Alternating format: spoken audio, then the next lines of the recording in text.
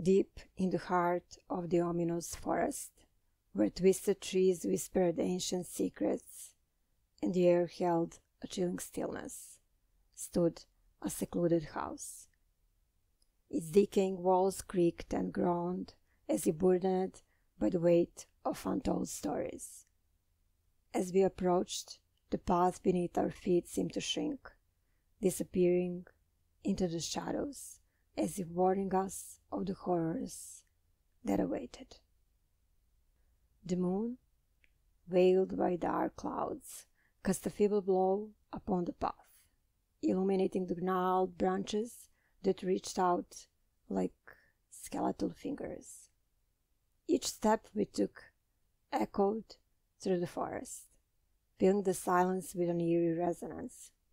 The sound seemed to awaken unseen creatures, their rustling whispers echoing through the dense underbrush, keeping pace with our heart's uneasy rhythm.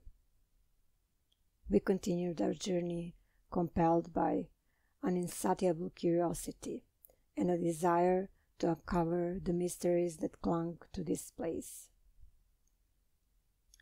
The air grew colder, biting at our skin like the caress of icy tendrils.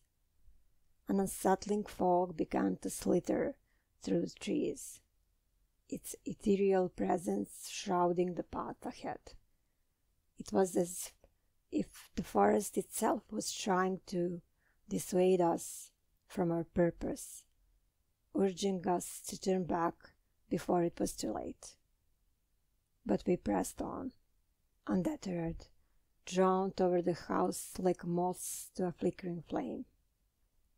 Its silhouette emerged through the mist, a dilapidated structure with shattered windows and a sagging roof. Its paint, once vibrant, had long since peeled away, leaving behind a ghostly reminder of its former grandeur. The front door, withered and warped, beckoned us closer, its hinges groaning in protest as we pushed it open. Inside, the air grew even colder, and a putrid smell assailed our nostrils. The house seemed to pulse with a malevolent energy, each creak and moan echoing through the hallways like tormented souls seeking release. As we explored the abandoned rooms, the walls whispered tales of long-forgotten tragedies. The faded wallpaper, adorned with hauntingly beautiful patterns, seems to writhe and twist right before our eyes. Shadows danced and flickered on the walls, their grotesque forms mocking our presence. In the depths of the house, we discovered a hidden staircase descending into a subterranean darkness. The air grew thick with an ancient, lingering dread as we descended, each step taking us deeper into the heart of the house's secrets.